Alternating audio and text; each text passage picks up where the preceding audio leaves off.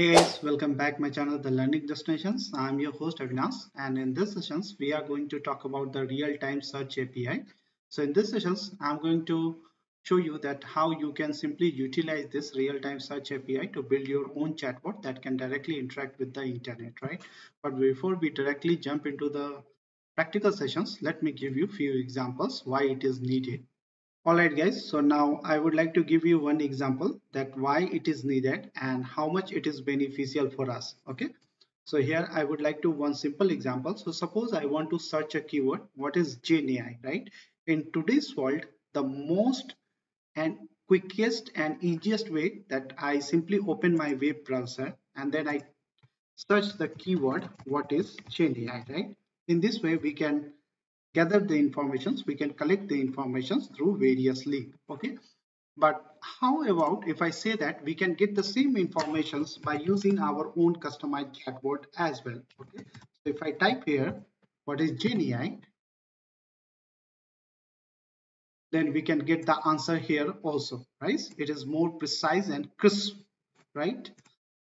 So we are receiving this informations under this chatbot. This is all possible because of this real-time search API. Now, Tavily is one of the major player in this field. However, there are other players as well, like LinkUp and few other players as well exist into the market. In this sessions, I'm going to use the Tavily. So here, I give the prompt into the chatbot, then it connects to the internet, it gather all the informations, and then the informations I receive into my chatbots. Okay, that's how it works. Alright guys, so far now we understood this concept. Now let's talk about this side. So we have LLM, large language model. Now we all know that this LLM is trained on some set of data, right? These are some set of data. So this LLM, suppose there is a chat GPT 3 or chat GPT 4, right?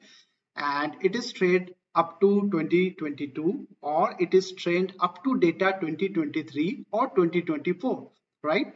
So we get the information. So suppose this LLM is trained until 2023 data, right? So whatever the things happens or any new technology is evolved by 2023, we can get the data until 2023 through this LLM. Okay, but how about if we want some latest informations which is happening in 2025, right?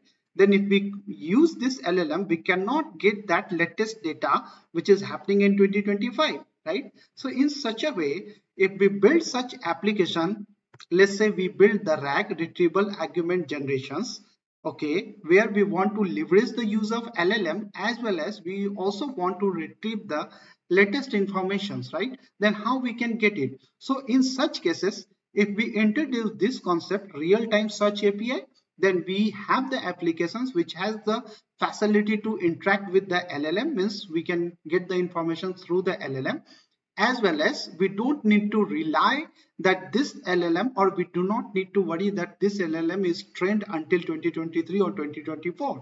It means we can simply get the latest data by using this real-time search API. Okay, so this is where it is used. In this scenario, it is used.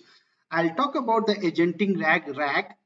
In whole scenario we can build the complete application, but that I will cover in my next sessions, not right now. In this sessions I mainly focus on real-time search API uses. Okay, so now I think you have clear understanding that why we are using this real-time search API along with LLM in application. All right guys, now let's move to the practical sessions where we will build these applications from scratch. Okay, so this is my current applications running. I'm going to close it and we will build from scratch. Okay, so here, okay, let me make one more folder here, and here I'm going to make mkdir. I say agent testing. Okay, I go under this directory, agent testing. Okay, and here I am going to create one virtual environment. I say python -m, then virtual environment, and I give it name this one. Okay,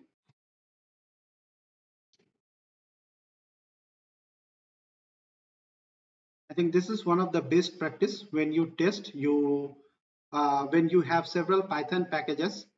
It's best practice you can create your own virtual Python virtual environment and where you can install all the Python packages so it won't interact your rest of the packages, right? And it will be more specific aligned with your requirement of the applications. Now I am going to activate this environment. I say source dot v and v. Then since it is a Windows system, so here is a script. For Linux based system, there is another, I think, bin virtual environment slash bin you need to take, then activate will be there, right? So in this way I activate this environment. Now I need to install a couple of packages. So I need to install like Python or pip, sorry. Let me do Control L. I say pip install. One package is Tavily Python and second one is Streamlit. These two packages are required. Let's wait, it will be completed soon. It won't take much time. It will be a faster.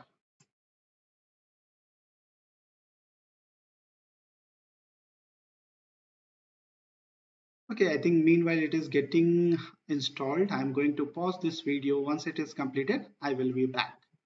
Okay guys, so I have successfully installed the packages here. Now we needed the API key from this Tavily. So for this we need to create one account on Tavily.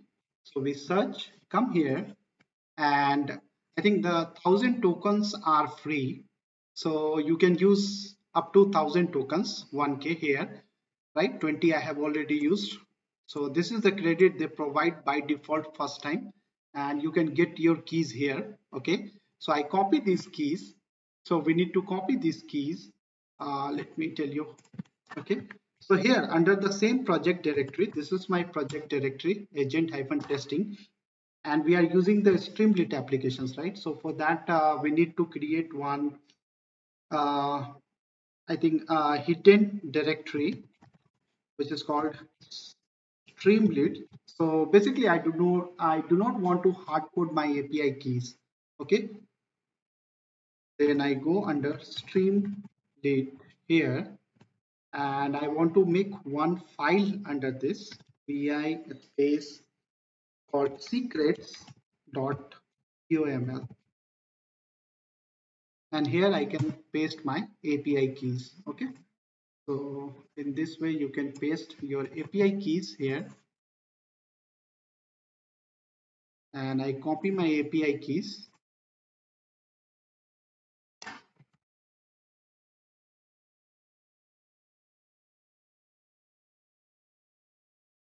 save it, come out. So this is done. Now I'm going to make another file and I am under this folder, right? Agentic test, and here I am making one file called chatbot.py.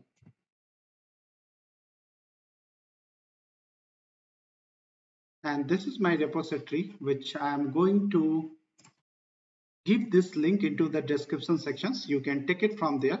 These are the codes entire, so you can build one Streamlit wave applications.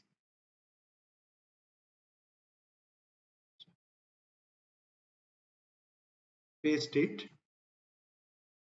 Okay, then save it. Now it's time to run. We are all set. If everything okay, we should run the applications without any issues. So Streamlit run, then chatbot. Sorry, we need to come out from these applications here. Now we need a Streamlit run chatbot.py. Okay, so it is running now perfectly here, and this time we are going to ask what is machine learning.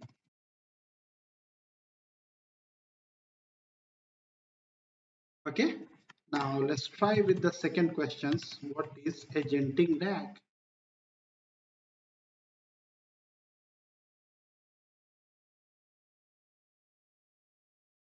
Perfect. So we have successfully built our own chatbot applications using Streamlit and this Tavily API.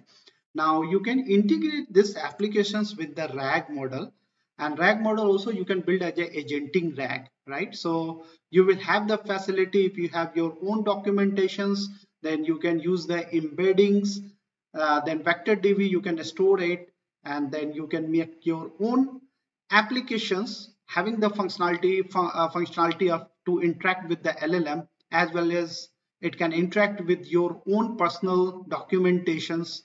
And by using the agent you have different roles you can give if you have more than 1 to 3 agents, and then your application will also have the ability to directly interact with the internet. It means it will get the latest data. So in such a way you can play and you can build multiple applications with different functionalities as per your requirement. You can define the agenting role over there. Okay, so in such a way you can build the applications. All right, guys, that's all from this sessions. Guys, this is my YouTube channel. So if you haven't subscribed, then do subscribe right now. There are various topics, there are various tutorial videos are there. And I just now talked about a RAG system. So if you are not aware about how RAG works, what is its functionality, this video I have already covered long ago here. So you can watch this video, how to build a RAG system, right? And then you can understand the concept of RAG. Meanwhile, I am working on agenting RAG, so probably you can assume the video will be posted in next 1 or 2 weeks, because I have to manage my office works as well. So I'm not getting much time for my personal stuffs, but still I will try to launch as soon as possible. Okay. And if you need any career guidance, you can book a sessions on TopMed. Okay, so that's all from this sessions, guys. Please do share and like this video and channel as well. Thank you so much for watching this.